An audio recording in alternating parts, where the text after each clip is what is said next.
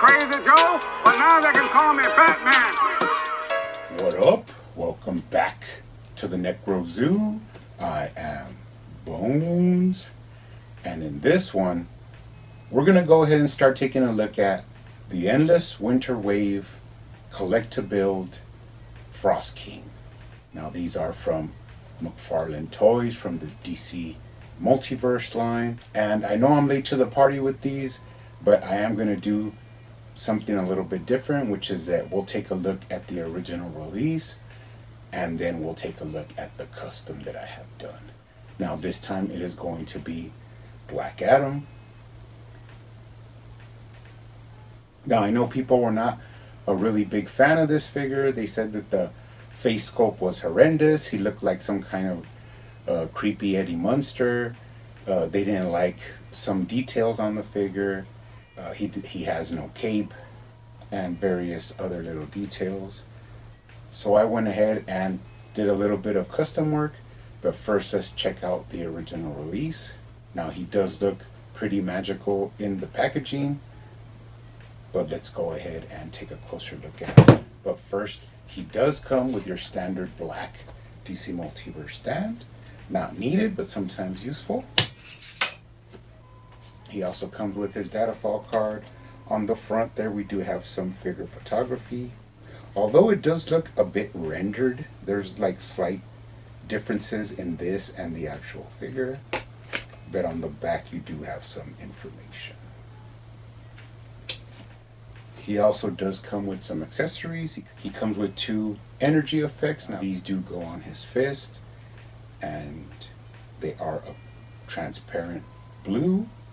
These actually might go well with the new Static Shock that's coming out, but always nice to get some effects. And of course he does come with the legs of the Frost King. We'll save these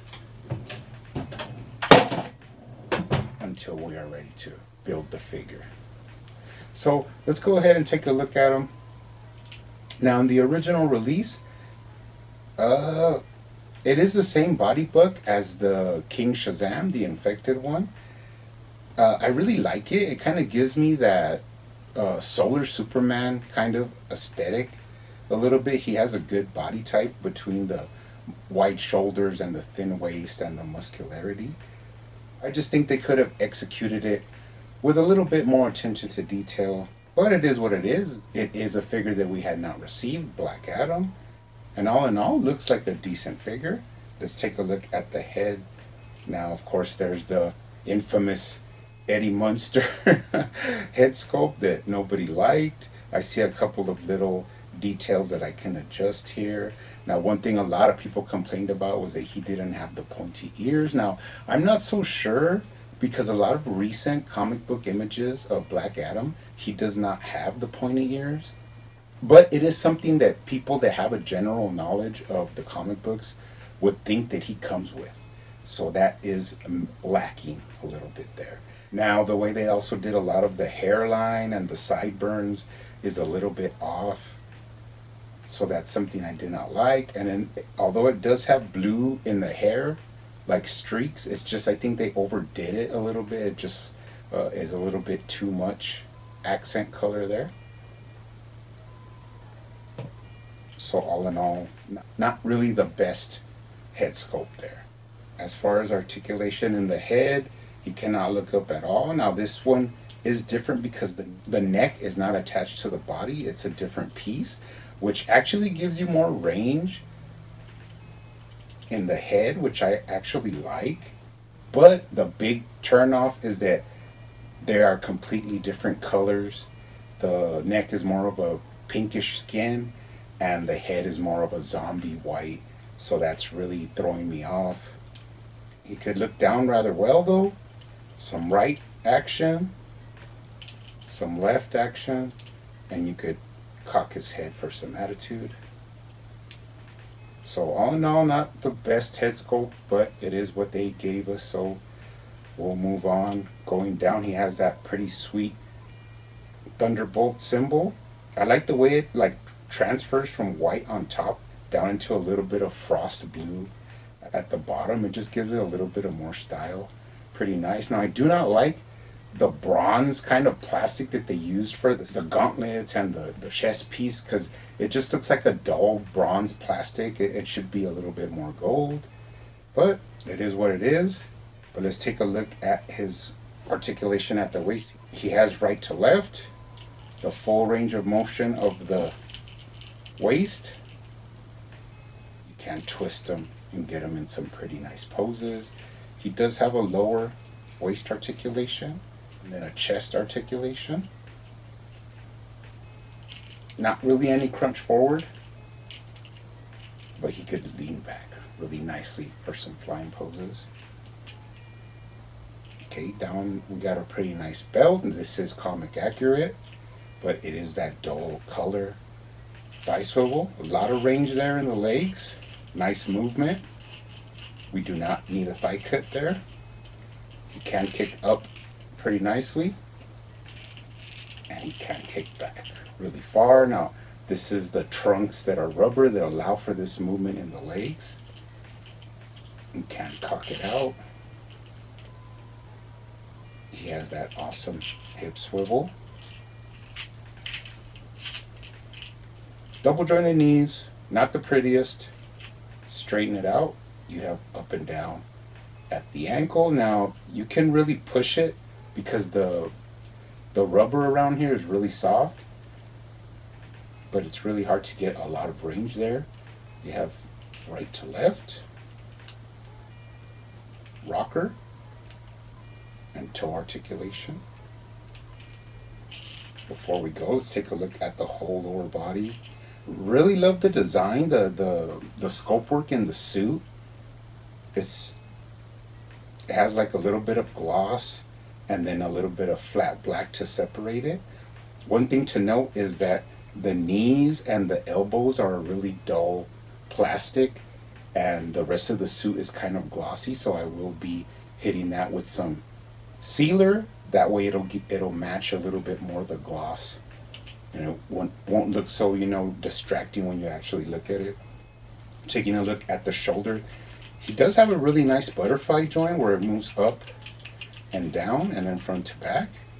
Bicep swivel, some nice double jointed elbows, moving down into the gauntlets. Like I say, I do not like that color. It just does not give it any life, any pop at all. And then the fist actually fit really nice with this body. Sometimes these fists that they use that were like the infected fist or the Bizarro fist, they look really big, and these actually fit this guy really well. Taking a look at the legs before we go. Love all the sculpt work. Love the boots. The boots have really nice detail. They are comic accurate. I just did not appreciate the color of them, but the sculpt work is there, and the attention to detail is just phenomenal. Taking a look at from the bottom, no tread, no markings. Moving up the back. Now this is what I'm talking about. I just really love like the body shape that this guy has. Really aesthetic, so I really like that. Texture in the whole suit, which is nice. Even hidden little thunderbolts and stuff that you can't see right away. So this is, you know, really a figure that could be great. They just did not do it right. So now when I did the repaint, I did have my DC Universe Classics Black Adam for reference and inspiration. Now I kind of at first wanted to go with that yellow motif on this one, but then I thought it kind of takes some way out of the box of what he was really meant to look like. It's not like a skin tight you know, leotard's costume. It's more like this one has more like a kind of armored textured feel, so we just stayed with the gold. Now what I did do is I hit it with some really shiny gold completely, so anywhere that he had gold on the gauntlets, the belt, the chest armor, I just hit it with that really nice gold just to give him some pop. Now even on the back where it had that piece across his back that they didn't paint, I actually painted it in, so now it looks really good. The boots really pop now that they have that high color, And actually he looks really good now, really happy with it. Now then I got into the head. Now this was, I had to rethink the whole thing. I had to pop it off and put his head on a stick and start working on him. Now what I wanted to do first was give him the pointy ears that everybody thought he should have. Now I'm not going to say where I got the piece, but it is a piece in the Multiverse line. And I cut his ears and matched them and then heated it up and smoothed it out so it could like blend in. Has a little bit of flaws in it, but just for doing it off the cuff, I really think it came out looking really well. Then I started on matching up the skin tones. I did the neck and the fists and then sealed those to not get any paint rub. And then I started on the head with the same paint, that way it would match a little bit more. So I took a lot of that raccoon eyes that he had and just dulled it down. Also, he had a really bad case of the side eye going on, so I had to fix his eyes. It's just preferable to have them like this because eventually I will get another one of these in the original form, so it's not a big deal. I will have one on the shelf that has no alterations. So I fixed the side eye, did the ears, started matching the paint a little bit more from the neck to the face, and then I fixed around the eyes just to make him look a little bit. I just wanted to turn the dial down a little bit on his, the coloring of his face. And actually it came out really well. I was really happy with the results. I even did touched in the eyebrows a little bit and made them a little bit more pointy at the corners. And then I got into touching up the hair, which, like I said, was a lot of blue. I think they kind of overdid it. But I did add some satin black around the ears, touch in any spots that I missed. Just tightened up the line, around his hairline. The widow's peak, shouldn't be so predominant. And I just was able to blend it in. Did some work around the sideburns. Really happy with it. Finally, when it was all said and done, I think I got all the details I wanted to get in there. Now I did mod the neck by popping off the head and drilling a hole in there. Now you do have to be careful with the guard on the back of his neck, but if you could squeeze the head in there, he can actually look way up now. Pretty cool. And of course the other thing was he had no cape. Now this guy had no cape and nobody had a problem with it. I love this figure. The original DC Universe Classics is probably my favorite line ever. But I did have to dig down and make him a custom cape. Now I did get this cape because I had an extra one lying around from the Wonder Woman from the Last Night on Earth. I had disassembled her and this cape was just laying around, and it kind of fit perfectly because it has the hood and it's kind of tattered in the back. All I had to do was paint it black and then give it some gold trim. Came out looking really nice. Now then I just needed these, kind of like the circles that hold this cape in. I just cobbled some together for now, but eventually I can cut this when I find what I really want to use. The kind of more like a flower looking, little more like a clasp, But this will work for now. You do slip this over his shoulders, and the clasps sit right on his chest, and then the cape sits right over his shoulders. So I thought that was really nice. It looks really good. Slight from a little bit of touch-ups that I want to do. I mean, this is perfect custom work here from me. Now you can add the energy effects to make it a little bit more interesting, but I'm all in all really happy with the custom work. Now I'm really happy to get into the Endless Winter Wave. What I am going to do is I am going to do all of them.